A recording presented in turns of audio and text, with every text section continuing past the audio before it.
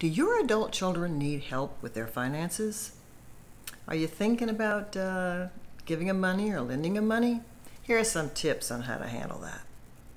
I'm Tracy Stewart, and this is your Money Minute.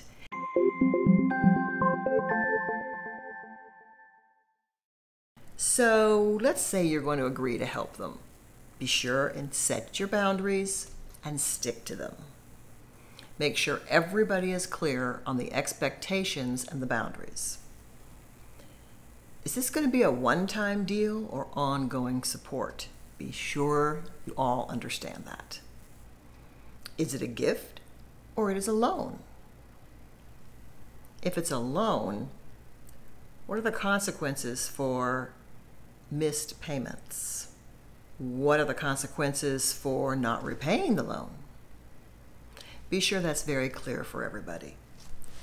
And get it in writing. Draft a loan document and be sure it gets signed by everyone.